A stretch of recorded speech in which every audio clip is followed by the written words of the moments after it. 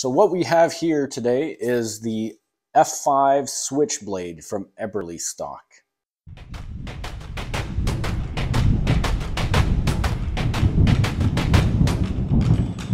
This bag has been available for the last 4 years.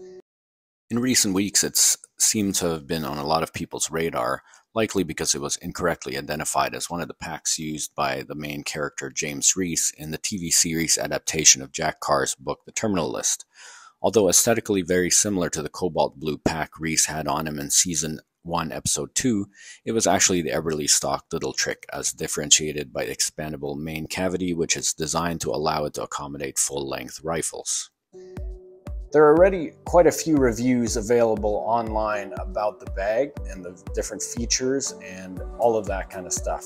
So I figured rather than try to play Monday morning quarterback on this thing, I would just give you a summary about the bag, highlight a few key features, and share some of my personal insights on the bag. Well, there is a gray man version of this pack that I actually was looking at initially.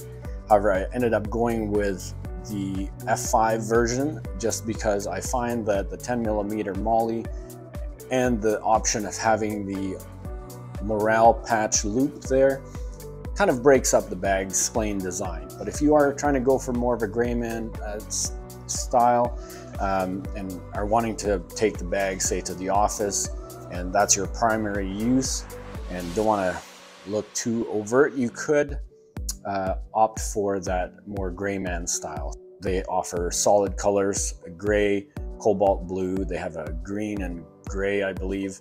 And the main thing is it does not have this 10mm Molly, and it doesn't have the morale patch spot. This is my Arc'teryx Leaf Alpha LT in the crocodile color, next to the military green color of the F5 Switchblade. So because of the bag's dimensions, it is a little bit on the larger side when it comes to an everyday carry bag. But if you're 6 foot with a larger frame, I think this bag would be perfectly suited to you. The actual real world carry capacity of the bag, super happy with it. It's able to carry everything I need for everyday carry type stuff and not look floppy. And then when I'm traveling, say 2 to 3 days is usually what I pack in there. The discrepancy in the volume, some of the sites said that it was only a 17-liter bag, so that would have been too small for me. I had the Tad Gear Lightspeed for a few years, and I was finding that the 17 liters was just a bit too small for what I wanted it to do. So this pack did kind of remind me of the Arc'teryx Assault Pack 30. There were some similarities to the design of the bag. Obviously the U-shaped opening with the flat lay design is something that is shared by both packs. They both have these side zippered pockets.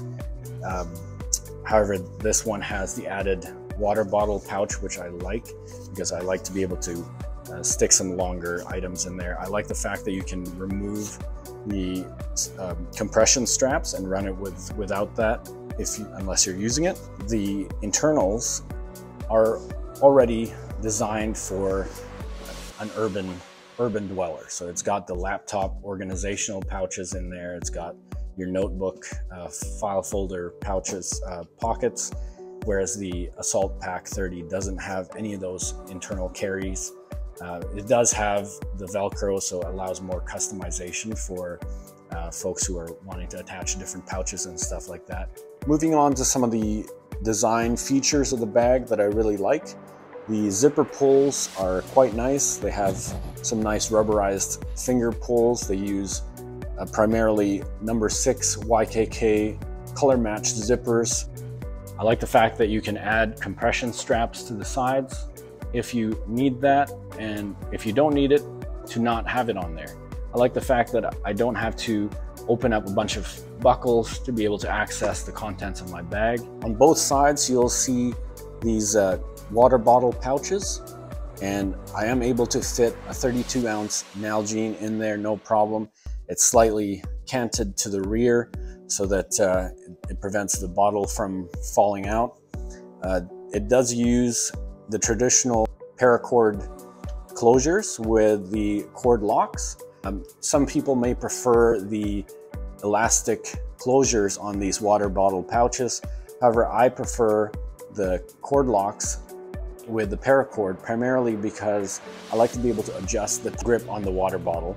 And I also feel like over time, the elasticity of some of these elastic materials and fabrics may loosen up. I'd be worried that the water bottle isn't sitting there as tightly as it used to, and I wouldn't have any option to be able to tighten it back up.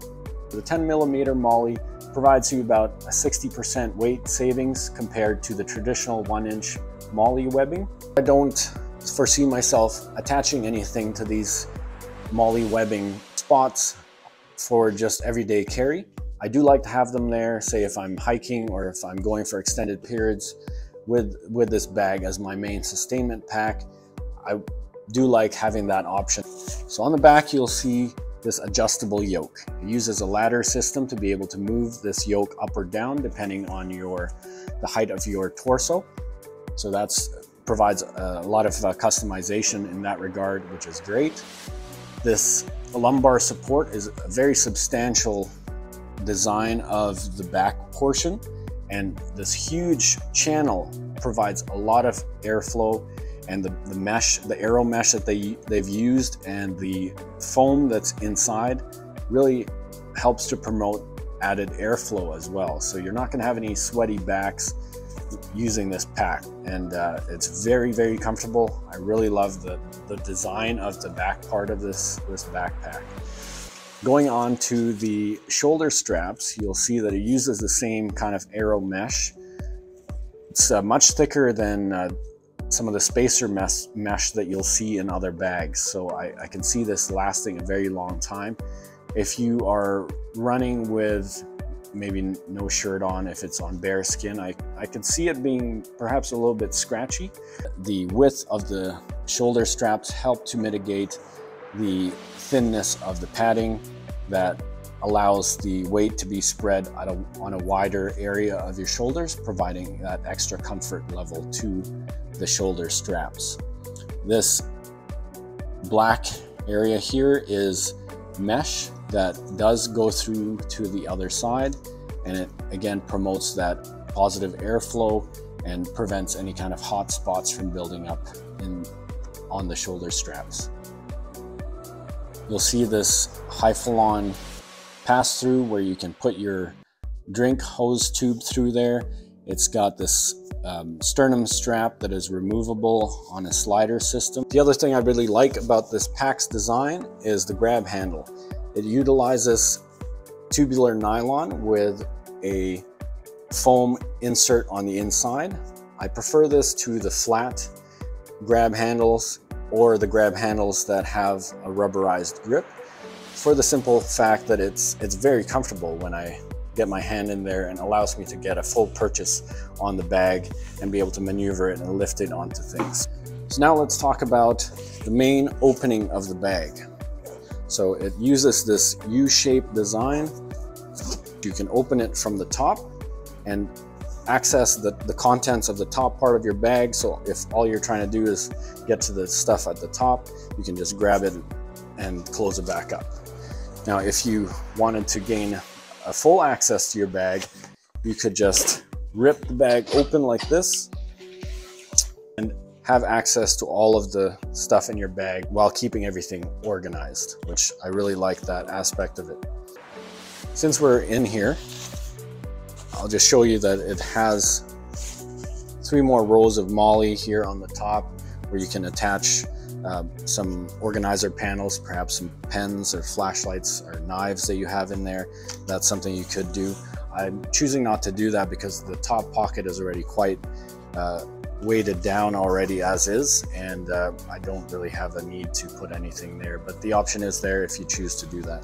So I'll have a water bottle. In this case, it's the Plat Attack Decor flask.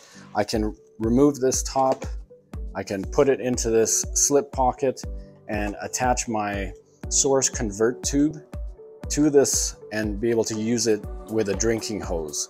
And there is a drink hose tube right here, so I could just run it out of there and be able to use it with a drink hose if, say, I'm doing a hike or something like that. So I like that.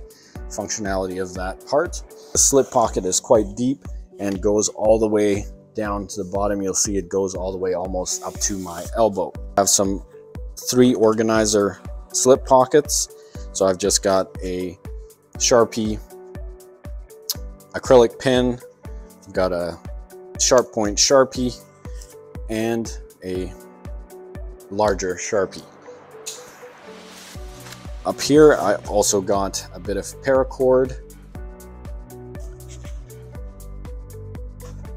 I've got my Thrim cell vault, which I'll have some pain meds and some other kind of medical items, medical pills in there that I like to have. And a Tide pen, which is always handy in case you get any stains or anything like that. I like to have that on me. Then I will have my other pouch here that on the front I've got my field notes notebook for any kind of notes that I like to have there. I've got a checkbook in case I don't have as a backup to my cash, and I've got a Fisher space pen right out front. Some of the things that I carry is I've got all my cables and things for all my electronic devices.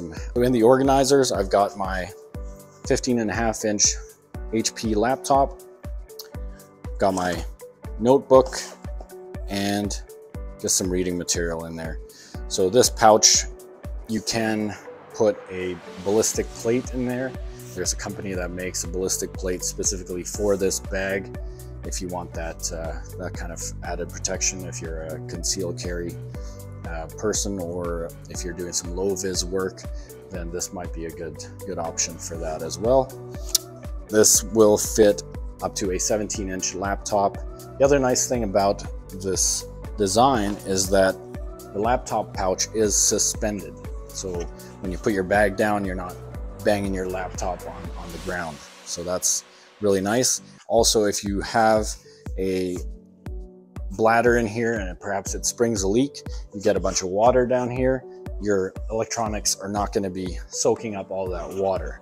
The only thing that I would like to add is maybe to have a couple of drain holes down there, maybe some eyelet grommets to allow that any liquid that does start to pool down there to be able to be expelled. At the front of the pouch, you'll see 3 rows of traditional Palace webbing with some Velcro, so you can attach any variety of pouches that you want to attach there.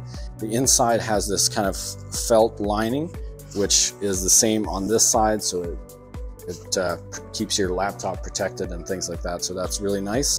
Because there's so much space on this in this laptop pocket, I do kind of wish that they had added some way to kind of cinch that down to prevent the laptop from moving up and down and stuff when you don't have a lot of things inside the bag. So I think that would have been nice to have. It has this little hanger for your hydration bladder. If you're choosing to do that, you could attach it to this. I don't really see myself carrying a hydration bladder in a pack like this, but the option is there for those of you that choose to do that.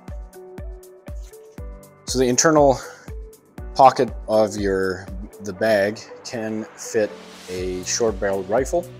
If you have a folding stock, then that would be perfect for in here. If you don't have a folding stock, you might have to separate the upper and the lower and then attach it to the front. I would suggest getting some kind of Velcro suspension strap just to keep your rifle from banging around, particularly if you've got some optics in there. Maybe put some clothing around it just so that it keeps the glass protected. Since we're on the topic of concealed carry and firearms, let's go over this pocket. I like the fact that it uses the rare earth magnet closures to be able to access that CCW pocket instead of zippers or noisy Velcro. This provides a great alternative for that. The only thing that I would say is that it may take a bit of practice to be able to grab your firearm in there, really reach in there and grab it. And when you're putting it back, at least with a Mark 25, I'm finding that when you put it back in, it has a tendency to catch. So let's talk about this top pouch real quick. So it's got this top pocket, opens up fully, and just got a few things in there. I've got this monocular. It's always, I find it's a good handy thing to have for navigating or a variety of other uses. I typically carry some power banks in here, and I've got a pack of gum, 2 packs of gum. I've got my Olight 5T EOS, great little pen light, just a handy little tool to have, and uses some common batteries. So that's what the pouch looks like. If, again, with the topic of firearms, you can carry up to 4 30-round AR mags in this pocket up here.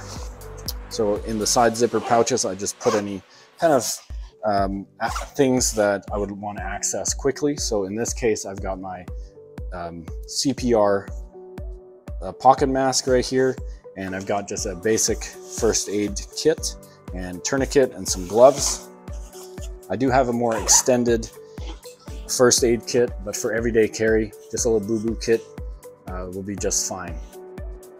I hope you found this somewhat informative and useful, and hopefully the video wasn't too long. If you do want to check out all the various features of this bag, just go ahead and type F5 Switchblade in the search bar of the YouTube, and you're going to find some great videos in there that goes into this bag in greater detail than what this video was intended for. Thank you so much for watching and for allowing us to do this. It's something that we really enjoy doing, and hopefully someone's getting some benefit out of it. If you have any questions, comments, or concerns, please go ahead and put it in the comment section below. And if you enjoyed this video, consider hitting that like and subscribe. It would really help our channel out. And until next time, we'll see you guys outside.